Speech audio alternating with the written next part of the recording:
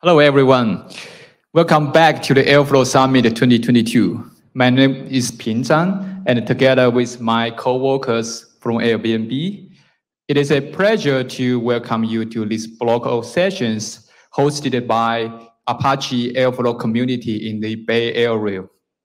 And we are broadcasting from the Airbnb's office, and would like to take a moment to thank Airbnb for hosting and sponsoring the event. We have some amazing talks today, so stay with us for the next 2.5 hours.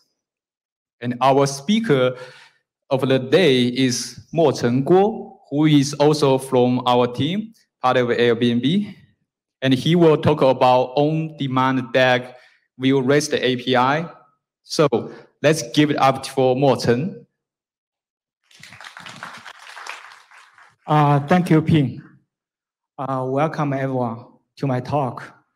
It's exciting to have a local guest here. Also, hello to people watching online. My name is Mocheng. I'm a software engineer in Airbnb. Just a little bit about myself. I joined Airbnb more than 2 years ago. Before that, I was working in the infrastructure team in Facebook. Now it's called Meta. So I have been working on Airflow for over a year by now. So I want to first thank the Apache Airflow and the summit organizer for having this opportunity to share this talk. Also, I want to thank my colleague in Airbnb for the cross-team collaboration to make this talk possible. So now let me get back to my presentation. Oops. So let me start my PowerPoint. So today I want to talk about the on-demand DAG. This is a definition of the API, which we are working on in Airbnb. So a quick look at our content today. First, I want to put up the use case, which is behind our motivation for this work. Then I want to run a demo in which I will be creating and running a DAG inside the Jupyter notebook. After the demo, I will explain how that actually works and also the technical implementation details, including the API changes we made, also the DAG serialization. So at the end, I will be happy to answer any questions you have. Okay, let me get started. So we know that the Airflow works great as an offline platform. But here, we want to consider a new use case for Airflow. Basically, we have seen that the data scientists want to experiment and iterate data based on the result and the analysis. We also seen that the engineers who are building the new data pipelines, they wanted to see how the either new pipeline or the modified pipeline work in the Airflow cluster. So in both cases, they wanted to be able to either create or update a DAG and immediately see the result. And so shipping the DAG offline is just too slow for them. So now the question for us is, can we connect them directly to the Airflow cluster through the API service? So here is the design for such use case. We want to be able to support creating or updating DAG and run those DAGs inside the Jupyter notebook, because Jupyter notebook is a very popular interactive computing platform. We also wanted to enhance the REST API to support on-demand DAG. So here, the definition of on-demand DAG, it's a complete DAG that can be created, updated, and deleted through the API.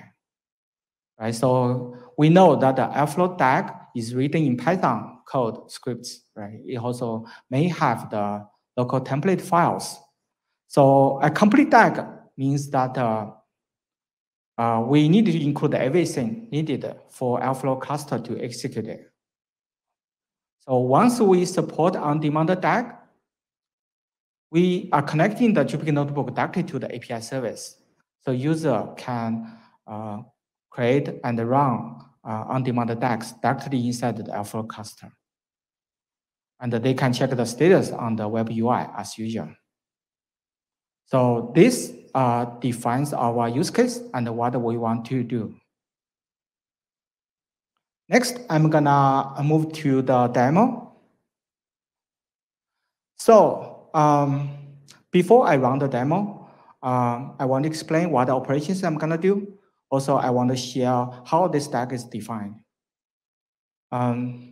So I will launch a local Jupyter Notebook from my laptop.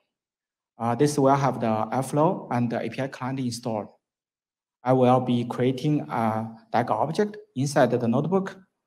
Then I will issue commands to create the DAG and run the DAG. Then we will check the execution log. So how, now this is the demo DAG detail. So inside the notebook, we have this DAG object, which contains two task objects. On the left, the task object is called the test custom bash. So this is an object initialized on the custom bash class defined in custom bash operator.py sitting on my local laptop. And this task object is using a bash template called echo.sh. Inside the echo.sh, it will call a user-defined micro function. It's called data after 10 days. This one is actually coming from a separate file called util.py, also sitting on my laptop. The other task, we call it a test Python. This is based on the standard Python operator in Airflow. And it just calls another Python function. It pretty print the arguments. Again, it's also coming from the util.py. So as a complete DAG, we need to send all the information here from my laptop to the remote Airflow cluster. So more details about how this custom bash operator is defined. So you can see in the code, the custom bash operator extends from the bash operator. Besides executing the bash command, we also include the two functions here.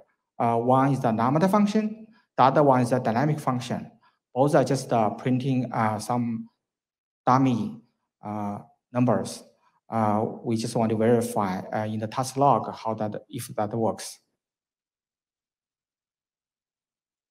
Also more about the bash template. Inside the bash template, it's calling the micro function called the data after 10 days with the current execution date and print it out. So that's pretty much all the details I want to share for the DAG. So now let me run this demo actually, if that works.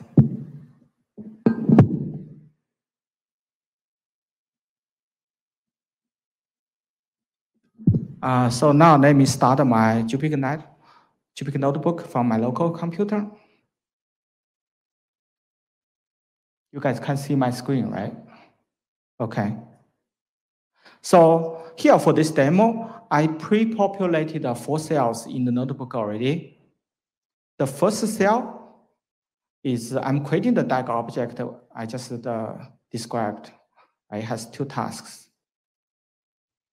So I'm gonna run this one. So it's getting created. And in the second cell, I'm initializing my Airflow client to talk to my staging service. So I'm gonna run this one.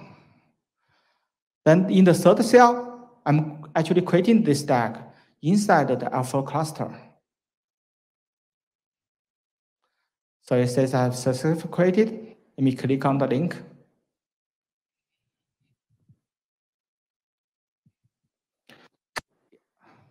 Hello? So you can see that this DAG is created. There's no job running yet. Right? Has 2 tasks. Now let's go back. I want to run the last one, which trigger a job. Cool. So you have created a DAG run. And let's click on the job. So it might take a minute to run. So I'm going to just keep refreshing this page. So it's running. Let's give a few seconds. So we can see that the first one is executed.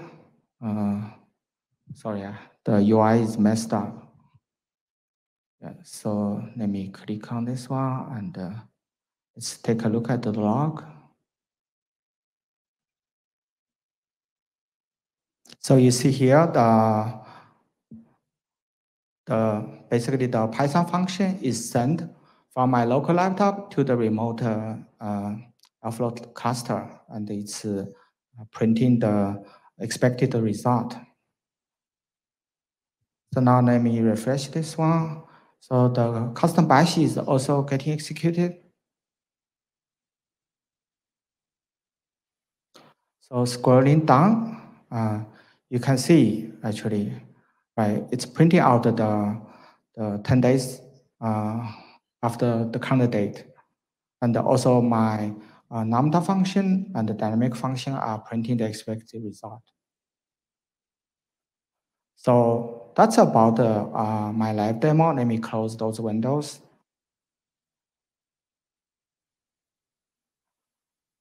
Let me share my slides again.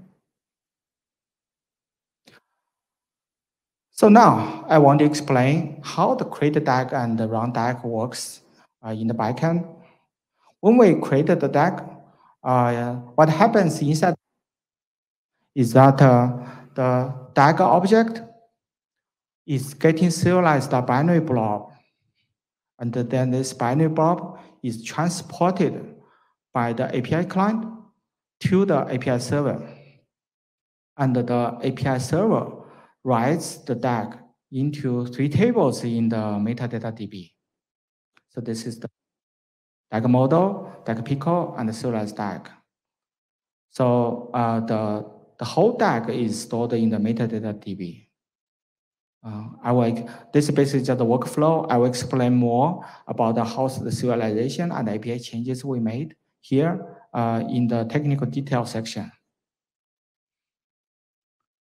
Now, DAG run execution. For on-demand DAGs, the execution is very similar to the file-based DAGs. Here, the API can basically send the DAG ID to the DAG run endpoint in the server, and the API service will create the DAG run and the task instance in the metadata DB, which get picked up by the scheduler and the worker. Here, the changes we made is that we make sure the scheduler can process on-demand DAGs, and the worker, instead of loading and parsing the DAG file, it will deserialize the DAG from the DAG pickle table. So this is the behind the create DAG and the run DAG. Now I want to move into the technical implementation details. 2 things I want to cover. One is we're gonna go briefly about what changes we made to the API. Then we'll focus on the DAG serialization. So for create DAG, we added a new operation called create DAG on the existing DAG endpoint. This operation JSON request. And this JSON request takes the following format. It has 4 properties. The first one is the payload, mapped to the binary block, and followed by the payload type. Then we have another payload metadata, which can be used to describe the additional metadata in JSON. The last one is the override Boolean attribute, which should be set to be true if we want to override the existing DAG. So we are trying to make this format to be generic as much as possible. Also, there's no change on the DAG run endpoint. We'll just use the existing DAG run endpoint to trigger a new job.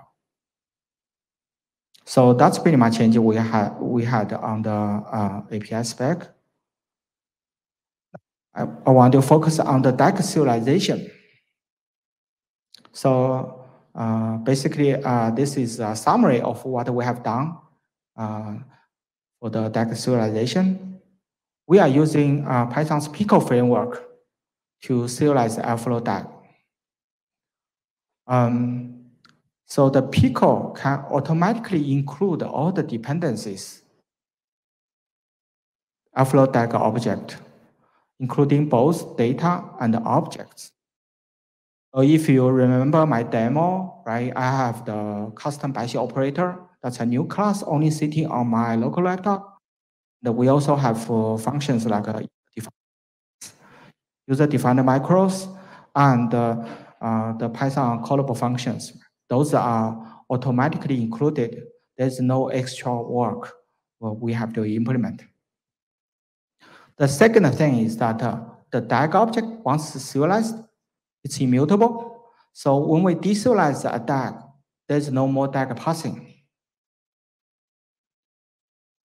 So for the implementation, we are using Pico 5 protocol. This is the Pico protocol supported by the Python. We are also using the Cloud Pico, which is an extension library to the Python's Pico framework. Here, I want to focus on 3 topics here. The first one is how we use the option to serialize the objects either by reference or by value. The second topic is how we implement the serialization using Pico's customization. The third topic is we want to discuss mutation in Pico framework and the workaround we made. Okay, for the first one, right, reference versus value. So we know a DAG contains a list of tasks.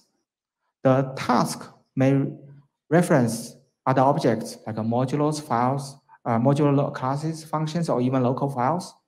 So we have the option to serialize those objects either by value or by reference. If we do it by value, that means we want to use code or objects in the source environment. For example, in my laptop, right? For example, the custom bash operator we have just seen. This is serialized by value because it doesn't exist in my Airflow cluster. And the serialized by reference means those objects must exist in the Airflow cluster. So when deserializing, we are loading them from the Airflow installation. For example, the Python operator we are using, we are serialized by reference because it's already installed in the Airflow cluster. Now, here's a more concrete example. Let's say I have a simple function called hello, defined in modulo m.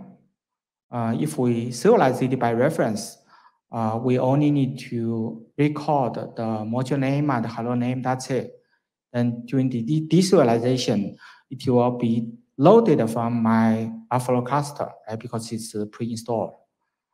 But if we serialize by value, we are not depending on installation inside the Airflow cluster. Instead, we need to serialize everything, including this function's bytecode. So here you see the difference is that serialized by reference reduce the payload size because we don't have to include everything. value. So, but the serialized by value is that we want to include my local and send them to the Airflow cluster. So as we have seen, the serialization has an impact on the payload size. So in this table, I'm showing a few payload size for a few production DAGs in Airbnb. When we serialize them, we are using serialized by value, except the Airflow and the Python side packages. For example, the DAG A, it has almost 16,000 tasks. Raw payload size, the serialization, 15 megabytes, but it dropped to 1.5 megabytes after compression. So we do want to control the payload size. We do want to serialize the shell by reference because they are pre-installed in the Airflow cluster already. Now, moving to the second topic, right, the customization. So Pico framework offers a few ways to customize how a Python object is getting serialized. The first approach is that a user can override those magic methods inside the class definition, the reduce, get state, set state. The second approach is that, let's say we don't want to modify the class definition, or somehow we cannot modify because we don't own them. We could register a custom reducer per object type in Pico's dispatch table. So I will show a customization in the following slides, how we do this for Airflow stack object.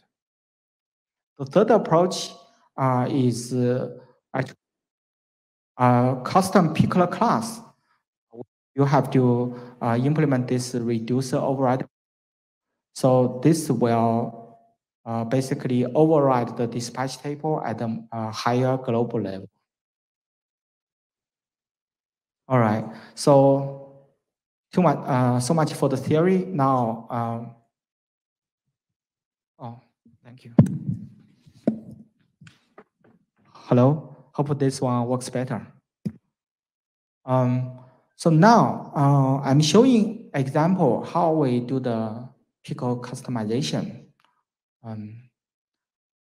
Basically here, I'm registering a custom reducer function called a DAG reduce to serialize Airflow DAG object so that I can include those template files automatically. Right? Remember in the demo, I have echo.sh. How did that get included in the DAG? That's because I have this custom reducer. So this custom reducer must return the interface required by this Pico framework. This interface basically is a tuple. The first object in the tuple must be a callable to reconstruct the DAG object. The second object is the arguments to the first callable. And the third object must be the DAG state. So that means we also have to provide the implementation for the first callable object, right? So, and we are call it DAG reconstruct here.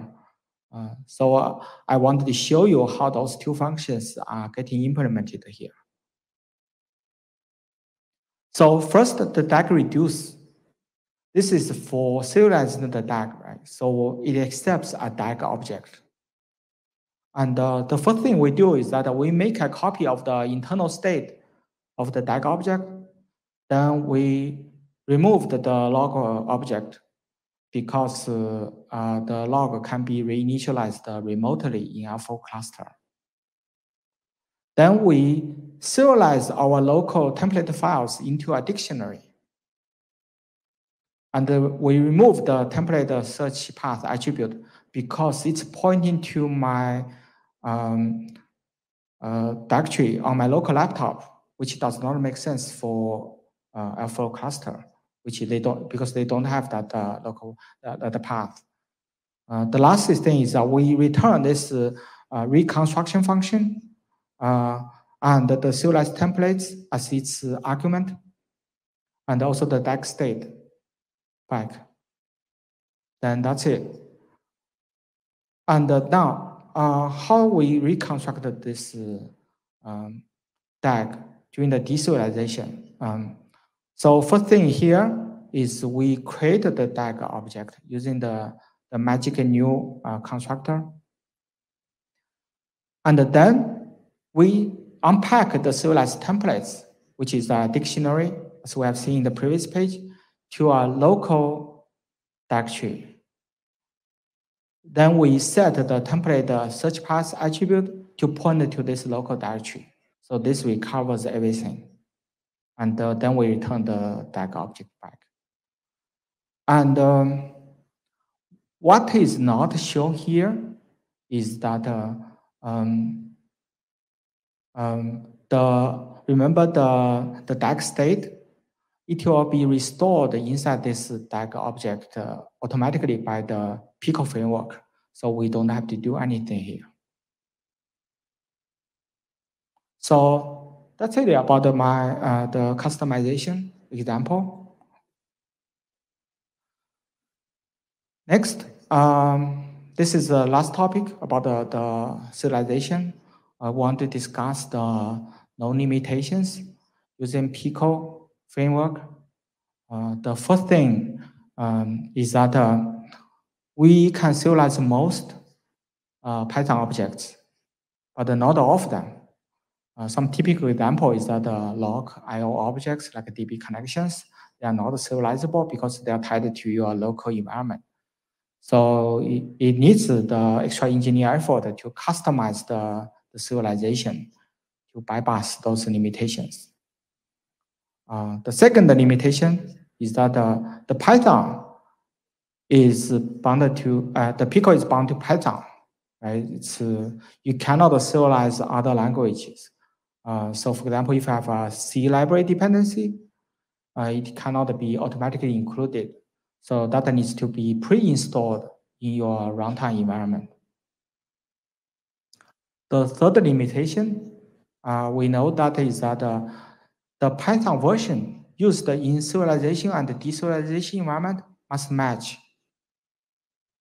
This is due to the weak backward compatibility promise in the Python language. Here's an example that some changes in Python 3.8 break the compatibility with 3.7.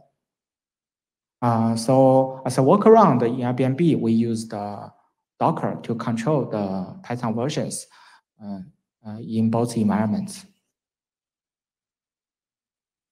Okay, the last limitation is about the security risks. So here the security risk is coming from that the malicious code could be embedded or injected into the Pico binary. And then when Airflow deserialized the DAG, it could execute those malicious code. So here we divided our clients into two categories. So for trusted clients, we use the strong authentication like a Kerberos. And we also use TLS to protect the transport. For untrusted clients, we want to deserialize the DAG using a restricted process user so that to block the malicious code execution. There's another way is to implement a custom unpickler to validate the input. So that's pretty much concludes everything I want to talk about. So here is basically a summary. We really like having a programmatic API interface for Airflow because that opens up new opportunities so that the external services and the tools can be built around the Airflow and making Airflow more popular. The second thing is that the online service model helps improve the Airflow's usability because now users have a new option to go towards the online model, right? They can create and run, modify the DAGs and run the DAGs directly in the Jupyter notebook, and they can get feedback instantly. So that's all. That's all about my presentation. Thanks for listening.